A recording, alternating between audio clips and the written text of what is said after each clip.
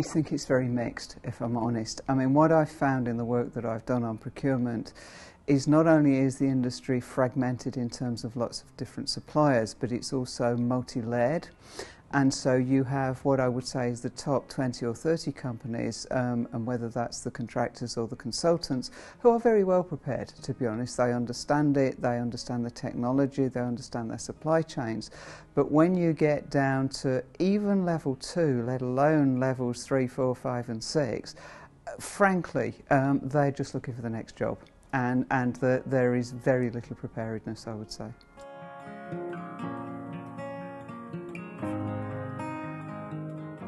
So, I mean, the work that I'm doing is all about balance, I suppose, and it's trying to bring to the attention of clients all the things that they actually need to balance when they're looking at a construction project. And what we found through the research is that it's not often a lack of desire, it's actually a lack of knowledge from clients. And so we think there's really two things that need to be done. We think that the sort of statute needs to be very, very crystal clear, because what most clients do is abide by the law. But secondly, we also feel that the actual information that clients have available to them and the way that they can make these sort of value-based decisions is much easier, that they can see the data, that they have clear information, that they have really, really clear figures in terms of not just the building project, but actually what it is they're building and how that will operate in use over 5, 10, 20, 100 years or whatever.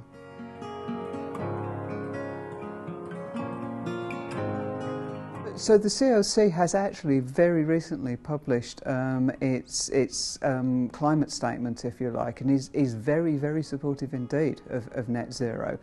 I mean, the COC is made up of both government and obviously industry members, and you know, at the end of the day, the government has put a legal commitment to net zero. I think everybody who sits around the COC table realises that essentially it's not about 2050, it's about today, because of course every single building that we build in the next however many 30 years we hope will still be standing in 2050. So this isn't a future thing, this is a very current thing. So, you know, it's fair to say that coronavirus has rather overtaken the CLC in the last 6 months. But net zero is right up there on the agenda, and I think you will see much more of that in the next 6 months.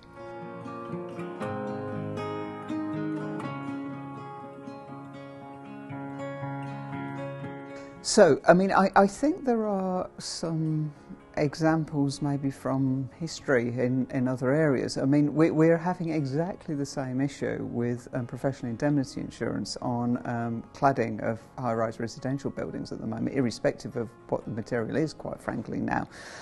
You know, and you'll find particularly architects who specialise in high-rise buildings, their professional indemnity insurance, the premiums have doubled or even trebled over the last 3 years. And what that means is that you are actually seeing people stepping away from certain markets completely. I don't mean the insurers, I mean the consultants and the contractors. And so what you're finding is that it's becoming increasingly difficult to even commission a high-rise building because people don't want to pay the insurance that as designers. So what I actually think is that there will be a bit of market re-levelling, actually, because if you get clients want to build things but designers refuse to design them because they can't carry the liability, something has to give eventually. And I think we will see a greater movement to things like whole project insurance.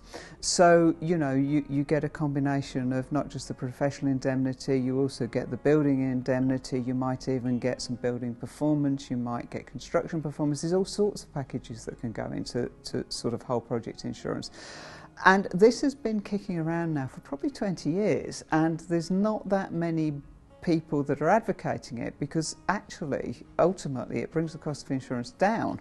So it's sort of like, well, you know, again, it is a personal view, but the insurers probably aren't too keen on it, but individual practitioners aren't that keen on it because they have to group together as well, if you see what I mean. But I think we're going to see a massive shake-up, because it really is the, you know, what is it, the irresistible force and the immovable object. Something's going to have to give. And maybe one of the areas it'll give first is actually in public procurement, because of course if you're the MOD, you self-insure, and you actually have probably less of an interest in some of these problems than a big developer, for example, would, or you know, a big property holder.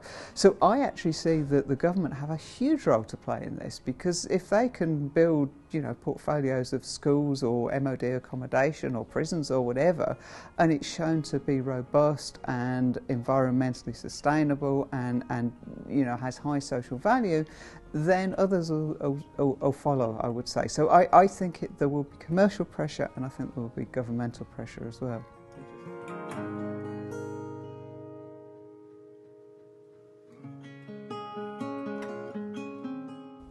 Probably driven by the housing crisis, but actually the housing crisis is only one of the constituent parts.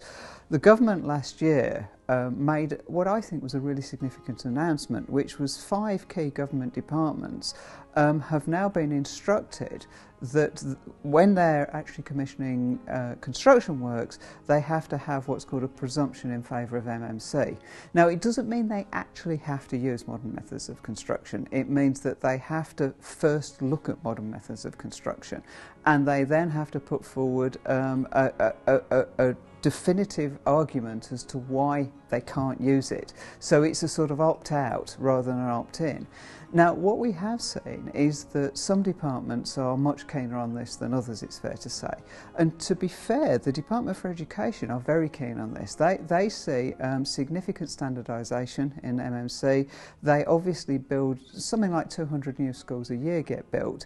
And some of the pushback that is often given to MMC, oh well, everything looks the same and it's all really boring, A, I don't believe, but B, even if it were true, you never build 2 schools next to each other, so actually this becomes completely irrelevant to them. So certainly the Department for Education are very keen to progress it. The Ministry of Justice are quite keen to progress it, and so we are seeing this sort of trickle down from central government to the departments, and then from the departments to the suppliers. And so I think that over the next 2 or 3 years we will see a really significant growth in MMC. Again, the government are also funding the MMC development programme at the Construction Innovation Hub. So that's got considerable funding from the Transforming Construction Challenge Fund behind it, very much looking at what they call the platform approach. So this isn't looking at across the whole of MMC, it's saying how can we get standardised modules, if you like, so that then we can almost have a catalogue, and you know, the government departments can sort of, I mean, Lego is a little bit of an oversimplification, but that's almost the terminology they're using, that you know, you have 10,000 component parts that could be made by 1 million suppliers, and then you can build your building from those 10,000 components. So I think we will see, I think we've seen the initial acceleration. I think we're beyond the stage of that. I think it is definitely growing by the day. And had it not have been for coronavirus, I think we would have seen this sooner, actually.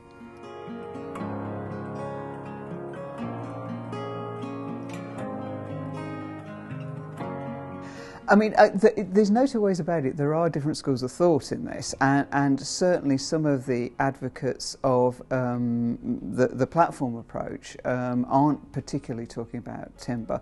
But, and it's a huge but, we still have to look at the embodied carbon. And you know, at the end of the day, if you're using steel-framed MMC, or indeed precast concrete planks, which are still MMC, then we're sort of forgetting about the embodied carbon. So from an RLB perspective, if we're looking at the holistic project, if we're looking not just at how you build it, but how you use it, indeed how you might even take it down eventually, then clearly timber has a massive role to play in this.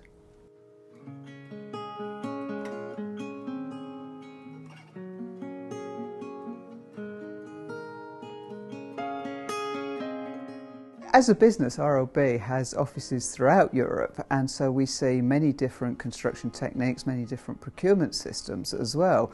And what has struck me for a long time is that the Northern European, particularly the Nordic countries, have been using timber since time immemorial, and I would say well over 50% of their buildings are already based on timber. So the French government's setting a target for 50% is clearly achievable in terms of using timber as the primary construction material. To be fair to the UK, I think that although we might have set targets differently, so our targets are in terms of MMC and the presumption in favour, I'm pretty sure that the UK government is expecting something in the order of 80% of public procurement to end up as a modern method of construction of some sort, and so timber must be up there. So really I think that we will have similar targets in the UK.